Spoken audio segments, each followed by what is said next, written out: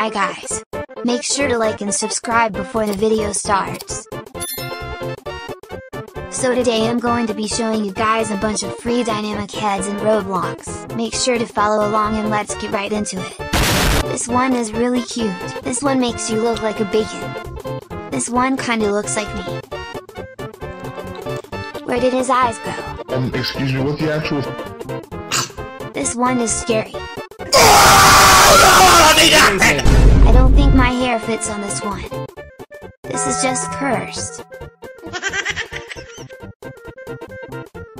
This one makes my head hurt. Wait a second. OMG, it's Billy. This one looks like it would be an expensive limited. OMG, you can use this one for free headless. Thanks for watching this free head tutorial. Bye now.